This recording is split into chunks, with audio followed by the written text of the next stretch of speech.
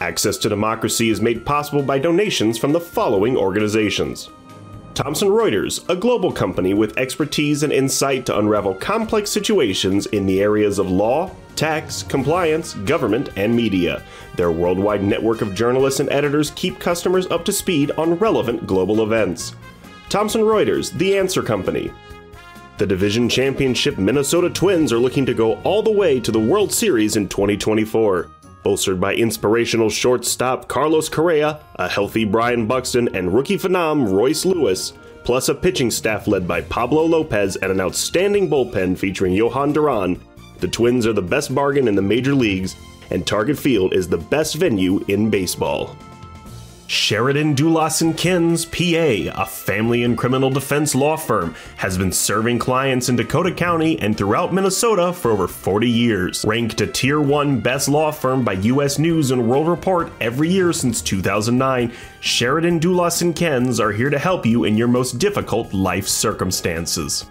Established in 2007, 45th Parallel Spirits was among the first 50 micro-distilleries in the United States. Based in New Richmond, Wisconsin, all aspects of production occur at our facility. If you're interested in visiting and learning more about the 45th Parallel Distillery, please check our website and plan a visit to tour our facility and taste our spirits.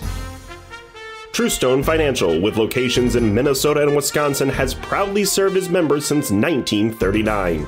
Truestone engages, educates, and supports its members to ensure they have the tools to empower their financial well-being. Truestone Financial, your neighborhood credit union. Learn more at truestone.org.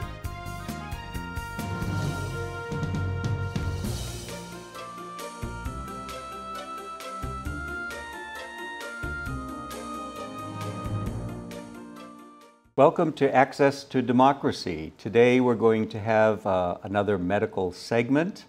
The topic will be diabetes. I'm Dr. Geoffrey Thompson. I'm a retired Mayo Clinic physician, and as I mentioned, today's topic will be on diabetes, and our guest is Dr. Adrian Vella. We're very pleased to have him. Dr. Vella is a professor of medicine at the Mayo Clinic College of Medicine and Science, and he's been a staff endocrinologist since 2001 after completing what's considered a very prestigious clinician investigator program. In addition to his clinical responsibilities, he directs a National Institutes of Health funded program that's aimed at understanding the pathogenesis of prediabetes and factors affecting those cells that produce insulin and other hormones within the pancreas. He's an international expert also on the diagnosis of the opposite problem, namely hypoglycemic disorders. Welcome, Dr. Vella. It's great to have you here. Thank you for having me. Yes, Dr. Vella and I were colleagues for many years before I retired, and he's delightful. So we'll get right into this. Dr. Vella, tell us about diabetes. What is diabetes, and are there different types? Well, so diabetes, strictly speaking, means that you have high blood glucose. The cause of that may differentiate the subtypes of diabetes, but ultimately it means that your blood sugar is high. Now, the original term, and which we still use, diabetes mellitus, the mellitus is a derivative of the Greek word for honey, and that's because when glucose gets beyond a certain concentration, it spills over into the urine, and the urine basically is laden with glucose, which can be measured. The first bioassay for that was that ants were attracted to diabetic urine because of the high glucose concentrations. Hence the term. But that's what diabetes is. Basically, your blood sugars are too high for what they should be. So maybe a way to trap ants in your home? Yes, that would be a way. It might be a bit unhygienic, but it would be a way. Okay. So, but what you hear about type 1 and type 2, and what's that all about? So the fact that your blood sugars are high implies that you are not producing enough insulin to lower your blood sugars. Insulin is the hormone which stops production of glucose by mainly the liver, but also the kidneys. And it also is a hormone which stimulates the uptake of glucose by tissues that are insulin sensitive, muscle being the predominant organ that is responsive to insulin. So if your blood sugars are high, your insulin is not enough to go around. Now that can be an absolute deficiency, which is what happens in type 1 diabetes, where the insulin producing cells are actually destroyed by the body's own immune system. Or else in type 2 diabetes, it's a relative deficiency. So the beta cell isn't making enough insulin at the right time. And when it makes that insulin isn't working as well as it should to lower blood sugars. So type 2 diabetes is actually, from a pathophysiologic point of view, is actually an infinitely more interesting disease, because interesting in the sense that interesting to people trying to figure it out. Because there's both an insulin deficiency and there's also what we call an insulin resistance, i.e. insulin binds its receptor, but the effects aren't as pronounced as you would hope or expect. Okay.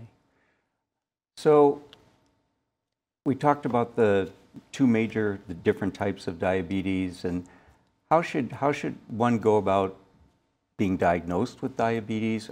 Is it on the rise? Is it something that's becoming more common, and are there reasons for that? Those are good questions. It certainly has become more common in the population. There are various reasons for that. Some are understood, some are not as well understood. It certainly, to some extent, correlates with the incidence of obesity. I think, there is some evidence that perhaps the incidence has plateaued a bit over the past 5 or 6 years, which is hopeful, but it's certainly more common. The other reason why it is more common is that the diagnostic criteria for the diagnosis of diabetes were loosened in 1996. So it's easier to make a formal diagnosis of diabetes based on blood sugars than it was pre-1996. We hear about people going to get their hemoglobin A1C checked. Is that important? Not as important as checking your fasting glucose. It's actually a reasonable way to diagnose diabetes, but it's actually insensitive in the early phases of the disease. Fasting glucose is much more sensitive to the diagnosis than A1C. The A1C, for those who don't know, is essentially a running average of your blood sugars over the previous 3 months, essentially. So glucose causes problems because it sticks to things. It sticks to blood vessels, it sticks to the retina, it sticks to the kidneys. That's how the complications of diabetes develop. In just the same way, it binds to hemoglobin, and since hemoglobin in blood cells has a half-life, has a circulating time of about 3 months, the amount of glycosylation, the amount of glucose stuck to hemoglobin, is a nice running average of glucose. Unfortunately, it's not very sensitive at the lower end. Mm-hmm. So it's a great way of monitoring diabetes, but it's not a great way for diagnosing it. And when should patients start to be concerned that maybe there's something going on with my blood sugar? Well, hopefully a diagnosis can be made before a patient develops symptoms. And for that, there are recommendations as to having an annual blood glucose checked, certainly above a certain age, if there are risk factors for diabetes, obesity, family history, etc. But if somebody starts to lose weight, is thirsty all the time, and waking up several times at night to pee, those are actually pretty significant symptoms and would imply the possible presence of diabetes. Okay. And is there a particular age group that we see type 2 diabetes versus type 1 diabetes? So broadly speaking, you can categorize people. You could say stereotype people based on their presentation. And stereotypes work because often they're correct. The problem is that there are exceptions to that rule. So in actual fact, type 1 diabetes can occur at any age. My personal record is an 85-year-old who presented with type 1 diabetes. But usually, type 1 diabetes develops in children and adolescents, although we do recognize that it happens across all ages. Type 2 diabetes is usually a diagnosis of middle age or late middle age. But again, it's increasingly being seen in younger and younger adults. So there are children who sometimes, unfortunately, present with type 2 diabetes as well. Okay. Well, let's focus a bit on type 2 diabetes. And you've made the diagnosis. You don't always start treatment immediately, depending on what the glucose level is, the blood sugar level. How do you decide when to start treatment? And let's get into treatment and what's new. Yes. So type 2 diabetes actually is a disease which unfortunately very often gets blamed on the patient. And that the patient sometimes blames themselves as well. And there is, a lifestyle element to developing diabetes. But if you think about it, it's also some degree of predisposition, which we do not completely understand. What I do like to tell... When you say that, you mean there's a genetic component? Okay. Yes, other factors, environmental or otherwise, that we do not recognize at the present time. I always tell patients that if they go across to the other side of West 18, where we see patients with diabetes, there's the bariatric clinic, where people are being seen for possible weight loss surgery because of excess weight. In those circumstances, only 1/3 of patients actually have diabetes in that group. So again, it's emphasizing that even in that extreme of weight, not everybody is going to develop diabetes. In fact, a minority develop diabetes, again emphasizing how there are different responses to lifestyle. So I think lifestyle is an important component, and when you see a patient who's newly diagnosed, we try and understand how much that can be changed and how much benefit we might expect from changing. Certainly somebody newly diagnosed with type 2 diabetes is at peak motivation to improve their lifestyle, and we should exploit that.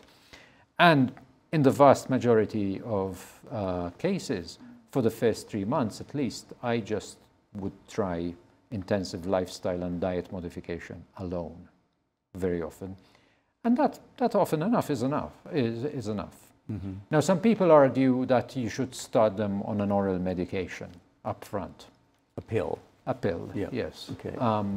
And the most common, at least most society position statements would say metformin or glucophage would be the first starting drug. But you could make an argument that early on, you can try to see how much mileage you get with lifestyle alone.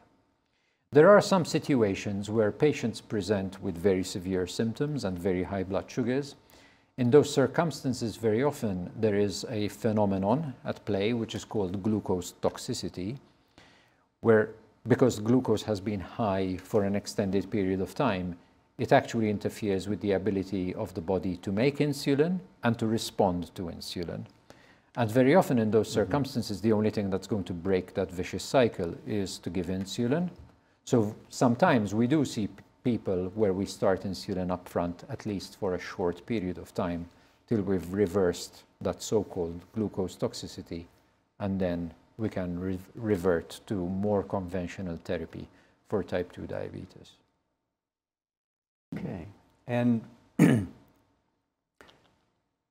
can weight loss actually make diabetes go away?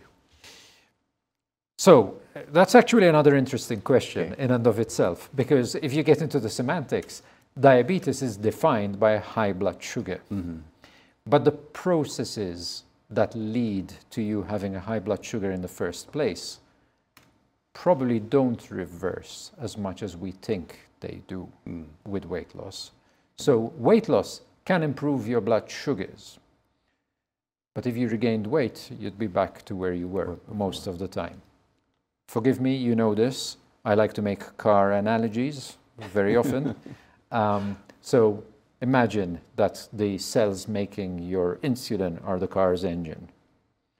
And the glucose that the engine is trying to lower is the car's body, the car's weight that it's trying to move along. So you can cut holes in the body, you can remove doors, and you can make the car lighter, and the engine will be less stressed. but the engine isn't functioning at its best already, kind of thing. So if you stress it again, you'll be back at square one, okay, so to speak. All right.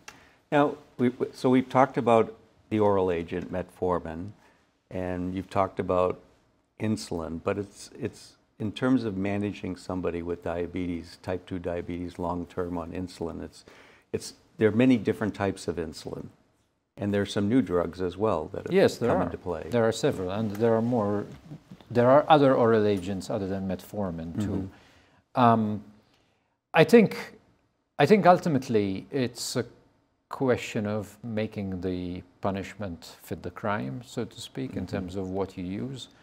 I generally emphasize lifestyle a lot, because if you don't do that, you know, it becomes more difficult. You can you can throw therapy at the problem, but it's got to be helped along by lifestyle.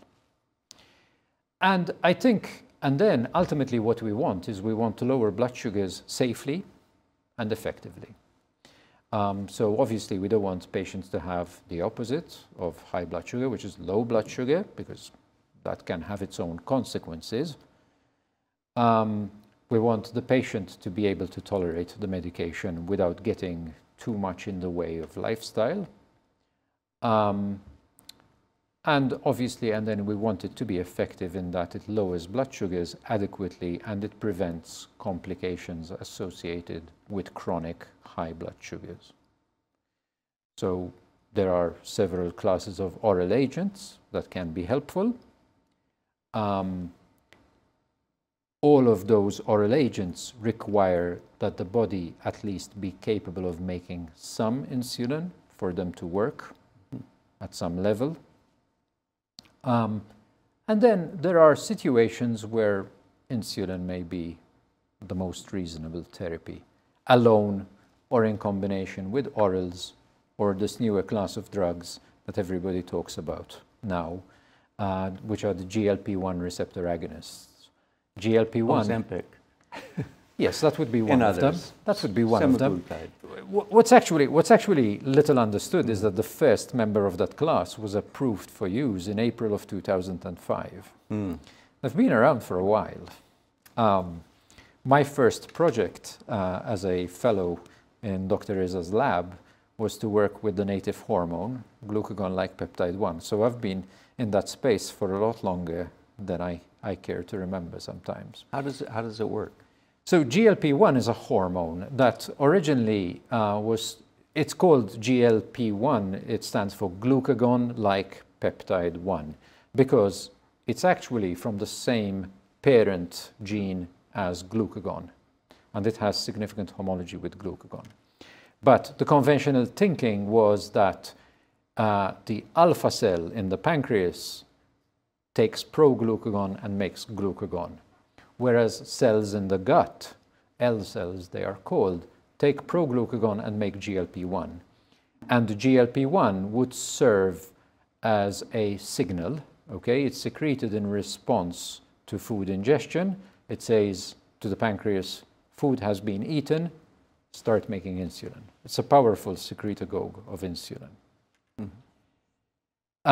It also, when it gets through the satiety centers of the hypothalamus, it has a prominent anorectic effect. So it decreases hunger and it makes you feel full. It can make you feel nauseous too if you take too much of it. So those effects of the natural hormone have been harnessed with analogues that can be given once a week, for example, or once a day, and produce these effects, which are glucose lowering. Very good. Let's talk a little bit about some of the problems that you see associated with diabetes. You mentioned the eyes and the kidneys and the nerves and other things. What kinds of things that we can do to try to prevent that, if that's possible, and how can we help patients along that have disorders of these other organ systems? Yeah, so the best thing we can do is actually keep blood sugars as close to normal as is feasible and safe, because we don't want, as I said before, we don't want to be causing hypoglycemia. And in actual fact, in terms of severity and frequency of complications, we've certainly made great strides in that regard. There are also adjunctive things we can do to help prevent kidney failure requiring dialysis or eye disease that leads to blindness. So in terms of preventing kidney failure, for example, we know that cholesterol-lowering drugs and more effective blood pressure-lowering medications all help along with lowering blood sugars to prevent the progression of complications. So I think cardiovascular risk reduction is an important part. So controlling your blood pressure and your cholesterol is all part of that. But then to prevent these microvascular complications, controlling blood sugars safely and effectively will be very important. What about the eye disorders that you see associated with diabetes? Yeah, so again, there've been two revolutions in the past 30 years related to eye disease with diabetes. One is the use of laser photocoagulation to treat areas of the retina that are ischemic and prevent these fragile new blood vessels that develop, which can bleed and cause blindness or retinal detachment. The second is there's a new class of therapeutic agents which are often injected into the eye that inhibit a growth factor, which again causes these vessels to grow and, you know, these leaky, fragile new vessels that lead to the complications of diabetes. So those two together have done a lot to prevent severe end-stage eye disease and blindness. Are patients with diabetes at increased risk for heart attack They or are. stroke, other forms of vascular disease? They are. So conventionally, you could describe vascular complications as macrovascular and microvascular, depending on the size of blood vessel affected. Conventionally, when we talk about, you know, cholesterol-associated heart disease and peripheral blood vessel disease, we're talking about the larger vessels, the arteries and arterioles. With diabetes, in addition to being at risk for disease in those large vessels, very often there is disease in the smaller circulation, the smaller blood vessels, and that's called microvascular disease. So one place where you can assess the state of the microvasculature visually is by looking at the retina, because it's the same caliber of vessels.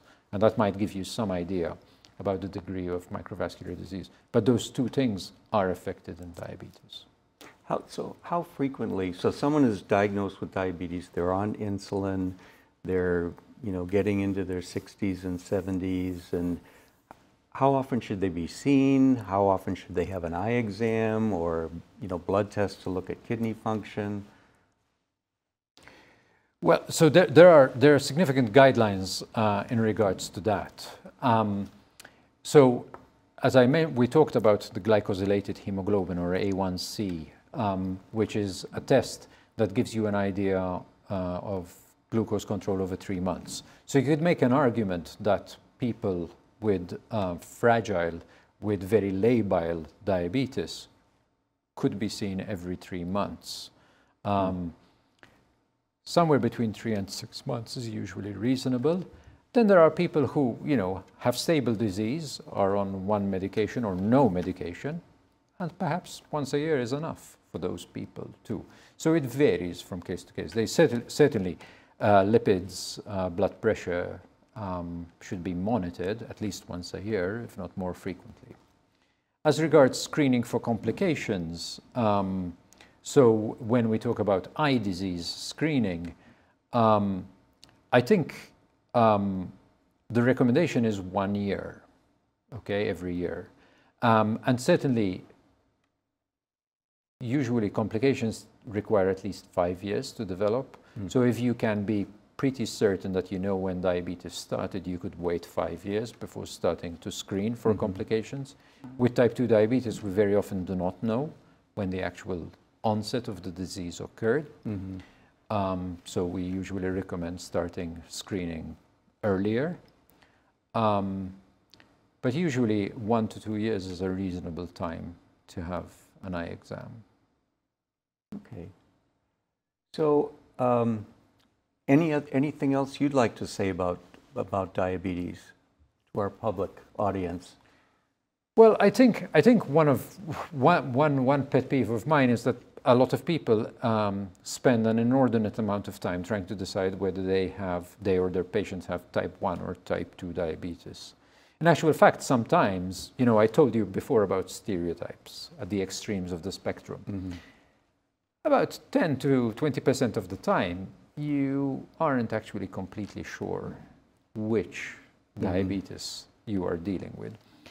And many people make the argument, I'm one of them, that ultimately what you care about is controlling blood sugars safely and effectively, and perhaps it doesn't matter as much when you're in doubt, kind of thing. And the whole goal is to control your blood sugars, ultimately.